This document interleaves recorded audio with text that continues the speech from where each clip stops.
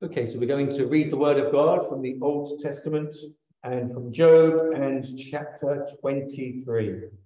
Job replies to one of his friends and says, "Even today, my complaint is bitter. His hand is heavy. In spite of my groaning, his hand, of course, is God's hand. If only I knew where to find him. If only I could go to his dwelling, I would state my case before him and fill my mouth with arguments. I would find out what he would answer me and consider what he would say. Would he oppose me with great power? No, he would not press charges against me. There an upright man could present his case before him, and I would be delivered forever from my judge. But if I go to the east, he is not there. If I go to the west, I do not find him. When he's at work in the north, I do not see him. When he turns to the south, I catch no glimpse of him. But he knows the way I take. When he has tested me, I shall come forth as gold. My feet have closely followed his steps. I have kept to his way without turning aside. I have not departed from the command of his lips. I have treasured the words of his mouth more than my daily bread." Let's just finish the chapter. But he stands alone, and who can oppose him? He does whatever he pleases. He carries out his decree against him. And many such plans he still has in store. That is why I am terrified before him. When I think of all this, I fear him. God has made my heart faint. The Almighty has terrified me. Yet I am not silenced by the darkness, by the thick darkness that covers my face. So he reads the holy, infallible word of God. Amen.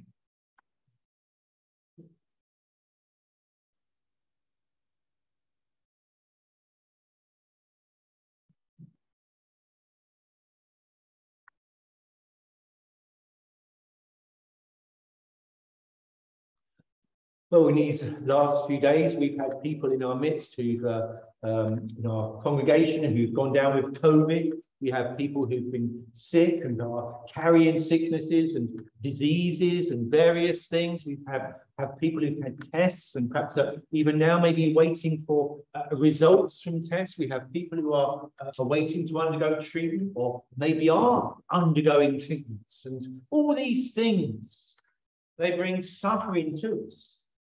And of course, suffering for the saint, suffering is not easy. It's not easy. Mentioned the devil, not to give him any glory, we mentioned it in prayer, but the devil uses suffering to try to bring his mist in, as it were, his mist or fog, if you want to call it that, to cover our minds, to cover the understanding of a believer, to hold the believer in doubt and fear, and to bring the question into the believer's mind. Does God really love you? How can God really love you if he's allowing this suffering to come upon you? And there's a sense in which Job is wrestling with that, isn't he? He isn't helped by his so-called friends, but he's wrestling with that right through the book. And just to read those first couple of verses again, even today, he says, my complaint is bitter. My hand is heavy in spite of my groaning. If only I knew where to find him. If only I could go to his dwelling, I would state my case before him and fill my mouth with arguments. You could say, in a sense, that part of Job's thinking is perhaps this, that have you done this? Have I done this? Perhaps this. What have I done to deserve being afflicted in this way? What have I done to deserve being made to suffer like this? Why me? Why me? Why me, oh God? Why me, oh God?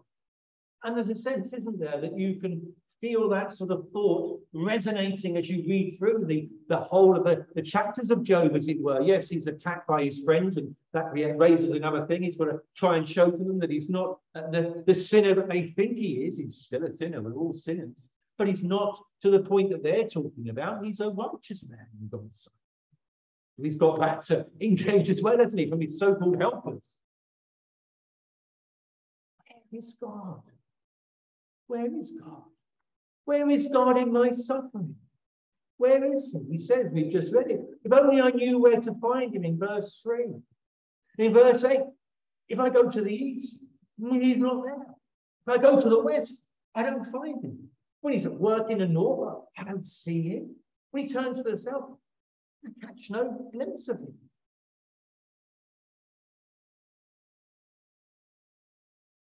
The devil loves to bring those clouds. And our own minds kind of easily lets those clouds blow in, as it were, to fog our minds, to confuse us, to forget his grace. For it's by grace that you are saved. Through faith. This not of yourself. It's the gift of God. It's by grace that we are saved, but somehow we get confused, and the devil loves to try and confuse us with this, that when we come into a time perhaps of suffering, other times as well, that we become fogged in our minds and we forget that it's all of grace, that I'm saved by grace. I'm justified by faith alone, in Christ alone. It's all the work of Christ. And we start to think, this has happened to me because I'm not good enough. I'm not good enough. It's because of my sin. It's because I still wrestle with sin and I keep giving way to this particular temptation. That's why it's happened. God has rejected me. He's rejected me. It's by grace, isn't it? It's by grace. But the devil would keep that from your mind and let you think that somehow that God has brought this suffering to you because of your sin, because you're not good enough. And even many Christians who would be seeking to be kind and helpful to you, Job's friends here, are they truly believers? I don't know. Leave that for another time, perhaps. But even many Christians have a distorted understanding of suffering. How many times in the past have I heard it said to someone who's in the midst of suffering, God doesn't want this for you. It's not his plan. It's not his purpose for you. God doesn't want this for you. As though somehow God is there saying, oh no, if only I could do something to stop this from happening. Oh no, but the devil's too strong for me. He's brought it upon this person. God doesn't want this for you. The answer to that then is, well, why has it happened to me then? If God loves me and he doesn't want it for me, why is he letting it happen? As you know, Job isn't given a direct answer, is he? He's not given a direct answer to that question.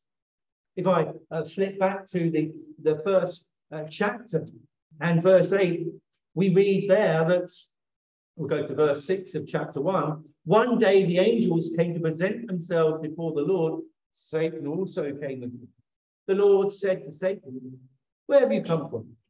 Satan answered the Lord, from roaming through the earth and going to and fro in it. He's not everywhere. He's not everywhere. If he's in one place, he can't be in another. Remember that. Remember that. It's only God who is everywhere present, not the devil. Not the devil. Then the Lord said to Satan in verse 8, have you considered my servant Job? There is no one on earth like him. He is blameless and upright, a man who fears God and shuns evil. This hasn't happened to Job because of sin. This hasn't happened to Job because he's not good enough, as it were. No. It hasn't happened to him because of a particular sin. He hasn't been rejected by the Lord or any of those things. In the pain of suffering, wrestling with doubt and fear, effectively being attacked by his friends and assailed by the devil, who it was who has brought this suffering to him. Remember that. He's the one who's afflicted. He's the one who was used or was permitted, as it were, taking away the family, taking away Job's goods, bringing sores and pains and suffering to his body. The devil took him away. He's wrestling with doubt and fear. He's attacked. He's assailed. Yet here he is. He's a righteous man. He's a righteous man. And so we can say these three great things. That even the godliest suffer. Have you seen my servant Job? There's no one like him. Upright, righteous. There's no one like him. Have you seen my servant Job? Even the godliest suffer. So get rid of that foolish notion that I'm suffering because of this or that, because I'm not good enough. Even the godliest suffer. And then the second is that even the godliest struggle in suffering. Job's wrestling with this. He's wrestling with it. He's an upright, he's a righteous man. Can we put him on a par with the Apostle Paul? Well, let's do that for a moment. Let's say he's as great a champion for truth as the Apostle Paul. Wow, that's something. You know, the Apostle Paul feared, didn't he? I love reading it in Acts. It's in more than one place. The Lord comes to strengthen him. The Lord tells him not to fear. Paul would take on anyone. If I was like Paul, how wouldn't I be fearless? No, Paul feared. Paul feared. Paul feared, man.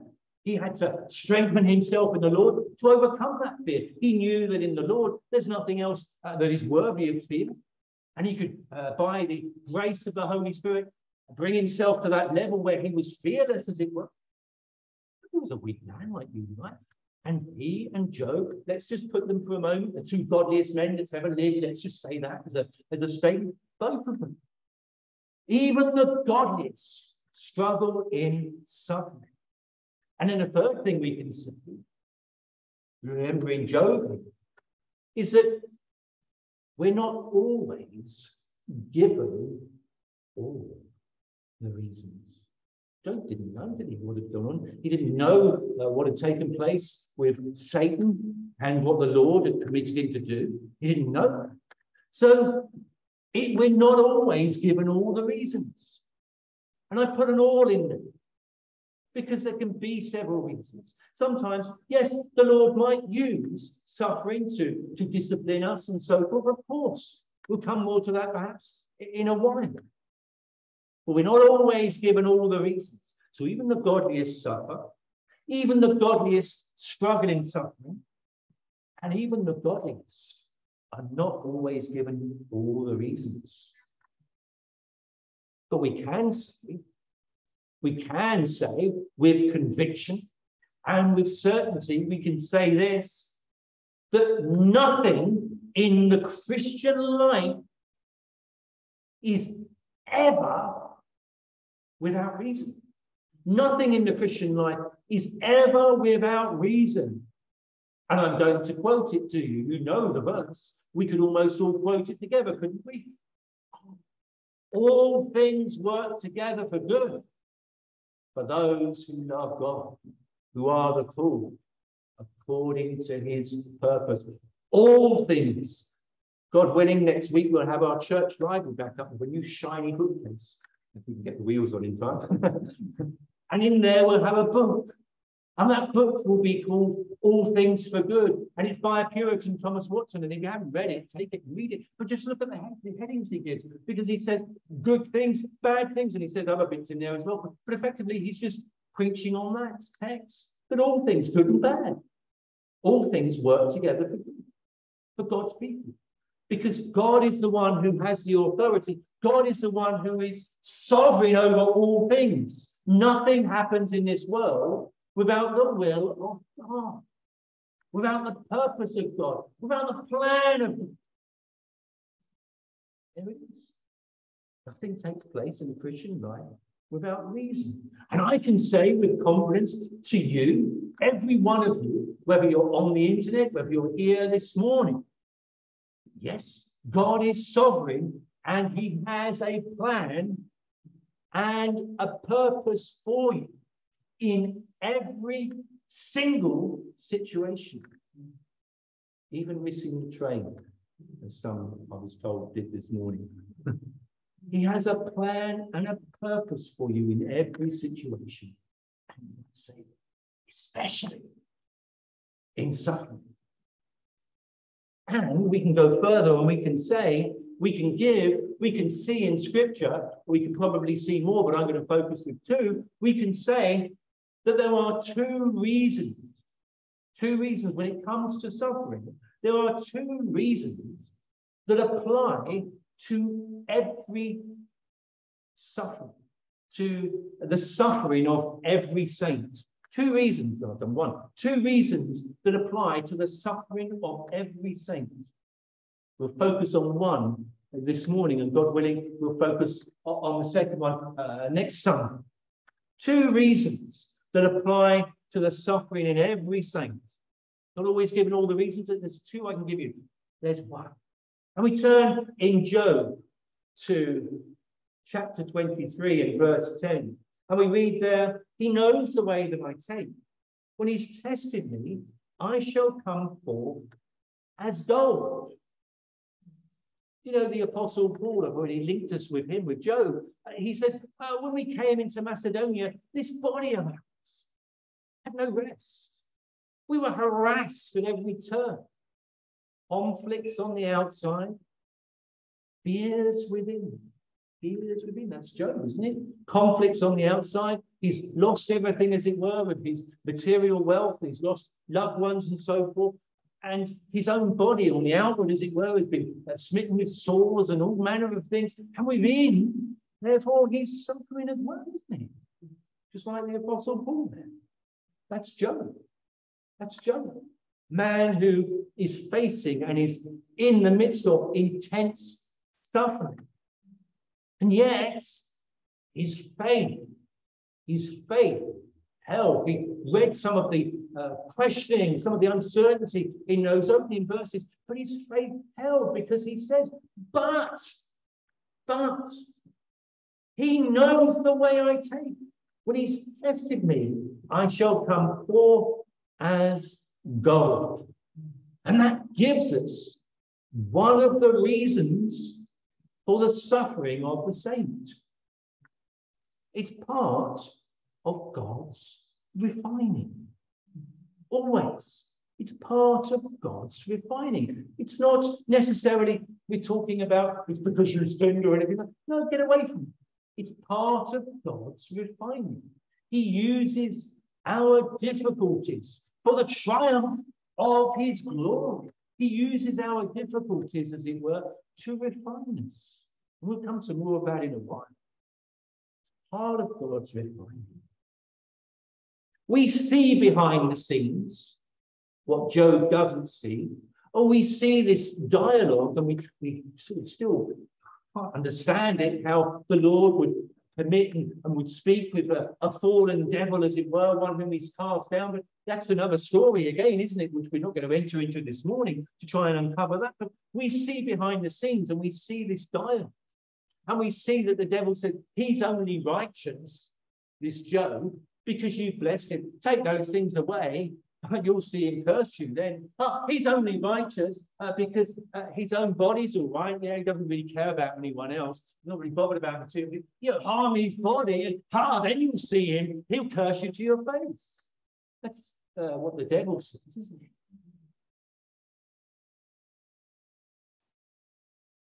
We see behind the scenes, and we see all that. And so when someone says, and they mean well, God doesn't want this for you. God doesn't want this for you. The Lord allowed it to happen.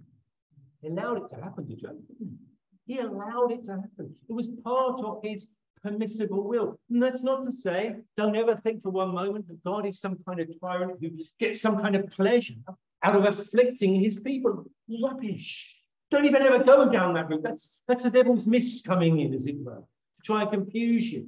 And we don't want to take up our time this morning trying to destroy that myth and that lie. Leave that aside. Let's get to the good things, because these are the things we need to focus on. What we see, what we can see in the Word of God. Job believed by faith. Job didn't see the devil speaking with the Lord or anything like that, but he believed by faith that though all these things were happening to him, God knows the way that I take. He believed by faith. And he believed by faith that these things were part of God's refining when he has tested me. And he believed by faith that it wouldn't destroy him, because he said, I shall come forth as gold. Hallelujah. I'll come forth as gold. So, Job believed by faith, firstly, that the Lord knows. The Lord knows. I've been to a certain football stadium, and a former manager there, whom everyone connected with the club thought was great, had his name written up, and it said that he knows. He knows. Just said his name, and he knows. He knows. As though somehow this mere man was omniscient, that he knew all things. Rubbish. The Lord alone knows. And he knows everything, doesn't he? And we must get rid of any foolish notion, cloud of the devil, the mist of the devil, to think that in some way he doesn't care about it because you're coming into a time of suffering, or you've been in a lifetime of suffering, perhaps.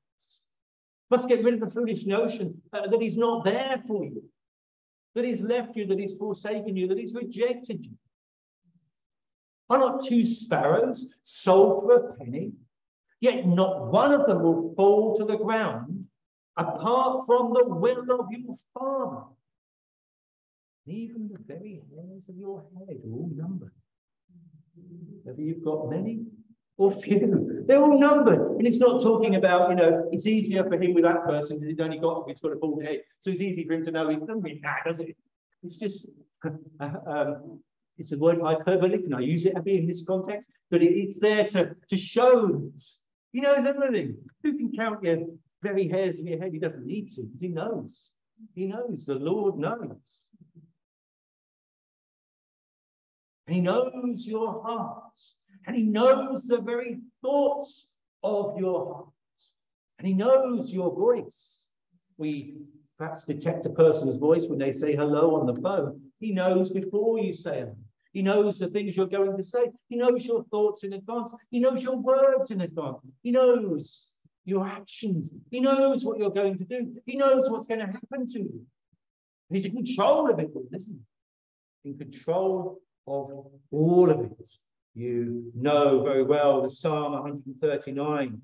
You know very well these verses. Let me just read them to you. Oh Lord, you have searched me, and you know me. You know when I sit and when I rise. You perceive my thoughts from afar. You discern my going out and my lying down. You're familiar with all my ways. Before a word is on my tongue, you know it completely, O Lord. And then if you're there in Psalm 139, look at verse 8. If I go up to the heavens, you're there. If I make my bed in the depths, you're there. If I rise on the wings of the dawn, if I set on the far side of the sea, even there, your hand will guide me. Your right hand will hold me fast. It's got you, isn't it? It's got hold of you. Underneath are the everlasting arms. The eternal God, let's quote it around the right way. The eternal God is thy refuge. Underneath are the everlasting arms. And it's not just that he sees, it's that he cares and that he acts. There was the Israelites. Let me read this to you from Exodus. There were the Israelites. And at first it was great. It was almost like the land of plenty, wasn't it? Going to Egypt, as it were. It certainly got them away from a place of starvation and so forth. But they were there many generations. And then towards the end of it, of course, things turned nasty for them. All prophesied by the Lord. All permitted by the Lord. all part of the Lord's will and purpose for them. But then you read this, or let me read it to you. If you wanted to find it, it's Exodus 2, and it's right at the very end, 23. During that long period, the king of Egypt died. The Israelites groaned in their slavery and cried out. And their cry for help because of their slavery went up to God. God heard their groaning, and he remembered his covenant with Abraham, with Isaac, and with Jacob. Put in our understanding so that we can follow it. Basically, it wasn't that they'd not cried out, he wouldn't have been aware. Of course he saw, he understood, but they came to that point where they were crying out to him. So it's now bringing to our minds that he's going to act. And so God, you look at the next verse, God looked on the Israelites and was concerned about them. He was concerned, and he was going to act. What was he going to do? He's going to raise up Moses. Very next chapter, chapter 3. He begins to raise up Moses for that very purpose, for that very task, to deliver his people from slavery and bring them into that land flowing with milk and with honey. He doesn't just care, he acts. Now, I asked recently, before I went on holiday, is there work in heaven? Is heaven a place of work, or is it a place of rest? It's actually a place of work, isn't it? It's a place of work because Christ is there at the right hand of the Father, working. He's interceding.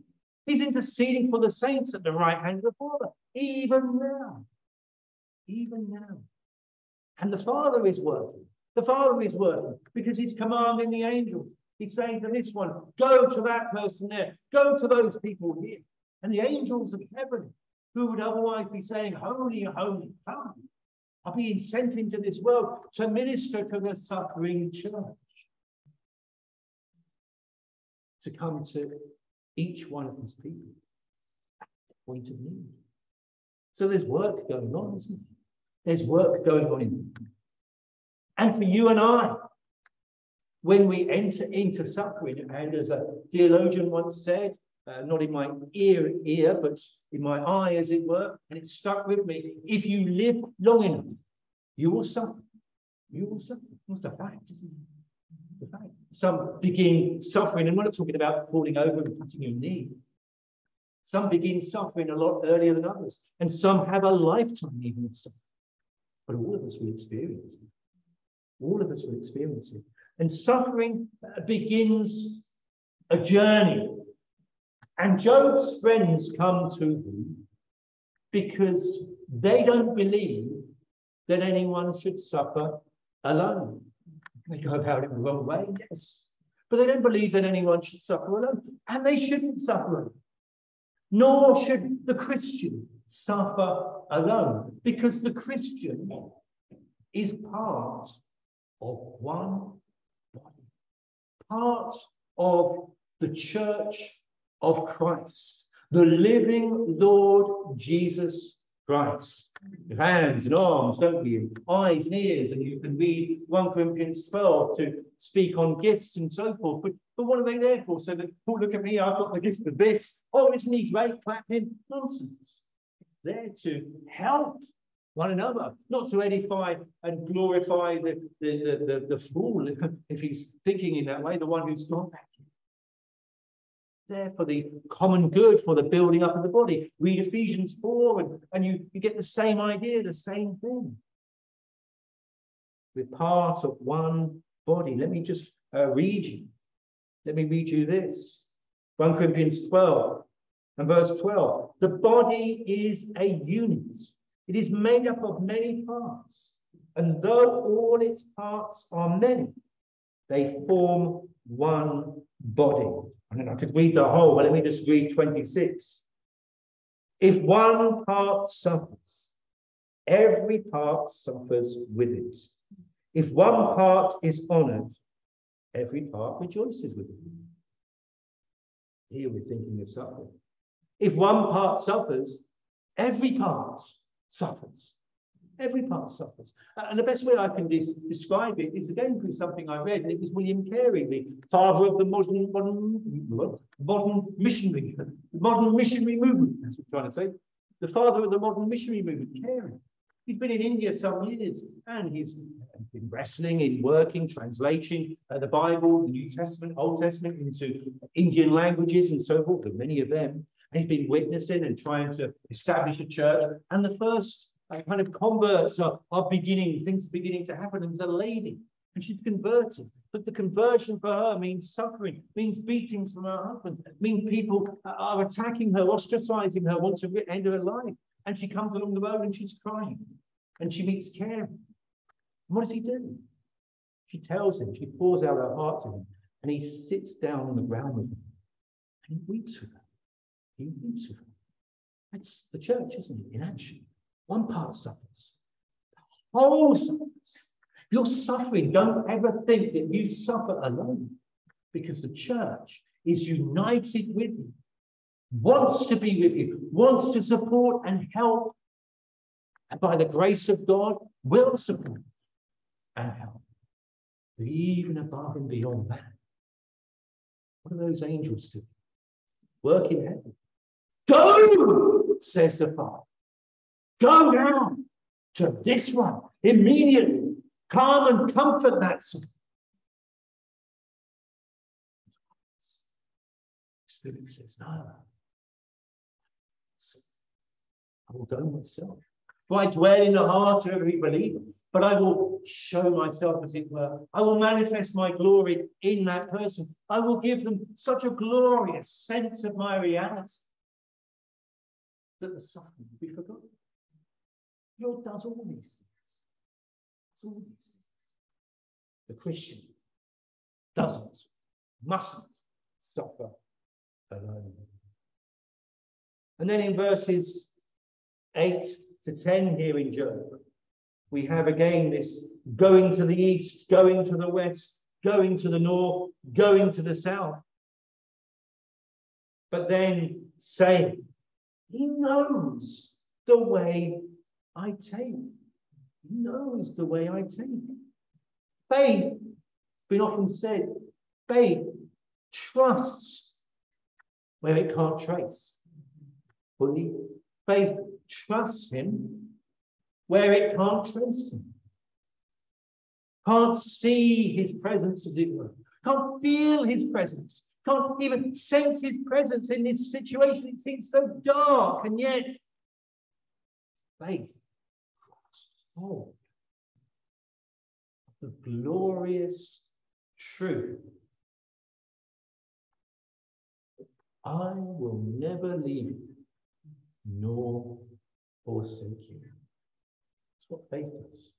Grasp hold of that. You know, and I love to say this, it's written in the Old Testament, and it's repeated in the New. I will never leave you nor forsake you. So often the Lord writes things twice, doesn't he? A, to confirm it, but B, because we're slow, we're dull, aren't we? We're quick to listen to the devil and let the clouds of mist come in as it. So he repeats it. Never will I leave you, nor will I forsake you. There it is. Glorious truth. And faith grasps hold of that. Are you doing that? Are you doing that? Maybe you're not experiencing great suffering this time. Maybe you are. Are you grasping hold of that truth? He will never leave you, nor forsake you. And when you don't feel the sense of his presence, when you don't experience that sense of his presence, faith must say, because here come the mist cloud, faith must say, well, stay your hand, stay your hand. I'm a child of God. I'm a child of God. And I'm not forsaken. I'm precious to them. I'm precious to you. Do you know how much you're worth? Do you know how many coins you're worth? Well, it's priceless, isn't it? The blood of Christ is priceless. Priceless. But here's a faith. Here's a faith. Here's a fact. Here's a fact, says faith. Saying faith must trust him where it can't trace him. Here's a fact. Faith actually can say, well, actually, I can trace him. I can trace him. Always. I can trace him. And especially in the deepest grief, in the deepest bitterness, in the lowest or at the lowest point of suffering, I can trace him. I know he's there. What? Jesus loves me. This I know. He tells me so. There it is.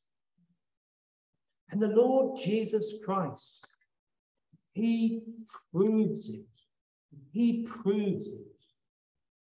No one experienced suffering. His suffering. And so your faith and mine can say, for me, is why Jesus suffered. He suffered for me. He bled for me. He came into this world for me. Let's go to the start. He came into this world for me. He lived a perfect life for me. He suffered for me. He went to the cross for me. He died for me so that I could be forgiven. So that I no longer need suffer for my sin. Because you know, even if there's a dear saint and they suffer some kind of illness, whatever it might be, for a whole lifetime, life is short. Life is short. Eternity is forever.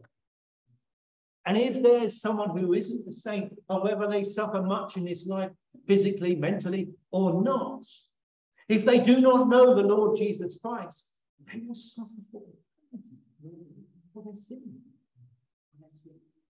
That is far. Can you imagine the worst kind of suffering you could experience in this life? It's nothing in comparison to having to answer and pay your own price for your sins. No gold is enough. It's an infinite God whom you believe. It's an infinite God who must be justified. And therefore, who's so it is.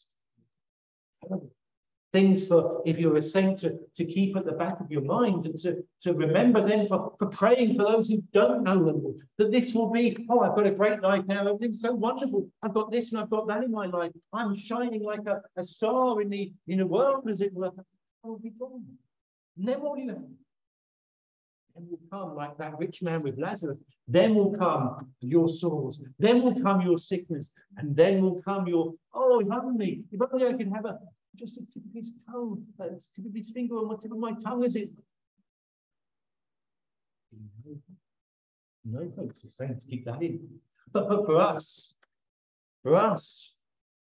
faith says, Jesus Christ died for me, so that I no longer need suffer for sin. And all, yes, all, how dare you say that? You say, there's so-and-so going through this kind of suffering, but I say all other suffering, be it ever so great, is not at the depth of suffering for sin, for sure. And is temporary. Is passing. And so therefore, if Christ has died for me, so I need longer suffer for sin, all lesser suffering, faith can say, he will carry me through. And here's the thing, and perhaps here, maybe let's take a run up to this and perhaps let's end it here before we come to consider the testing, and which was really the whole purpose of the Lord refined. We haven't got to that. But let's maybe leave that for another time, and let's just take a run at what I want to say in this. That here we have one in verse 10 who says about his own testing and says he shall come forth as gold when he's tested me. Of whom can we say that could also apply? Oh, it can say it applies to every one of us. Yes, it does. But who does it apply to in the utmost sense? Of whom can it be said that applies to where it mattered for the whole world? It's the Lord Jesus, isn't it? And the Lord Jesus was made perfect through suffering. The Lord Jesus was tested, as it were, was allowed to be tempted by the devil and was tested in every way. And yet he did not sin. He was made perfect. through suffering. How can you say that? He was perfect anyway. There's another one that opens up an avenue, and we can't go down there because it's still up there, because it would take too long to kind of expand on those things. But just get that he was made perfect through suffering. He was tested and he came through that. How did he come forth? He came forth as gold. He came forth as gold. And therefore, if I belong to him, I become his gold. He becomes gold in me, as it were. And I'm jumping and stretching and not now applying this testing to us, because for time's sake, I'll leave it there. But just in this, that Christ has been tested in every way for us. And therefore, what he's achieved, what he's accomplished, what he's done is perfection. And he can lay it to us and say, there you are. Not follow my path, I've shown you the way. See if you can do it. Look, it does work, like someone might do that. But no. I can give that to you. I can apply that to you. It belongs to you. My perfect life of testing is now yours. God will look at you and see me in you. He will look at you and your life. And it's as though in God's mind, we haven't hoodwinked the Father, none of that. It was his plan and purpose. It's as though the Father looks on and says, you, my child, you belong to Jesus. He's done it for you. And it's as though you and I have done it ourselves.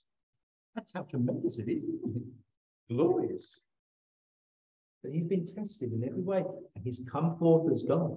And so God looks on us, who were wretches, who were vile and full of sin, as though we have sin.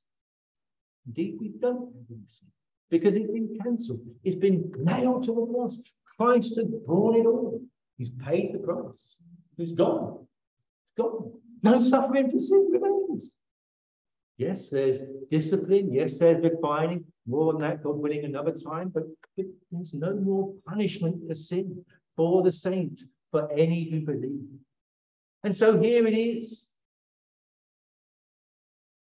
that Christ has suffered in a way that no one else ever shall. And that if I am his, then God looks on me as the gold that is depicted here, as it were, as pure gold because of Christ. But then to say this, that, in the midst of suffering, or the pain of suffering, even the mental torment of suffering, whatever it might be, that those who suffer most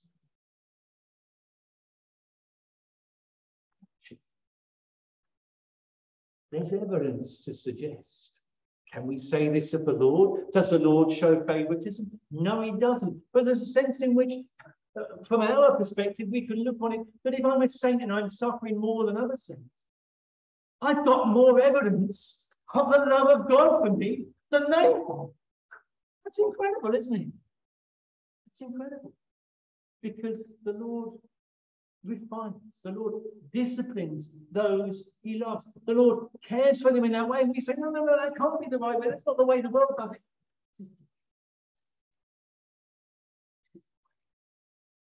Yes, it's through the fire. Yes, it's through the waters. But the waters won't overwhelm you. And the fires will not burn you up. Because he will go through there with you. He will believe them. And the final line is this, that those who therefore suffer most, experience most the Lord's comfort. Amen.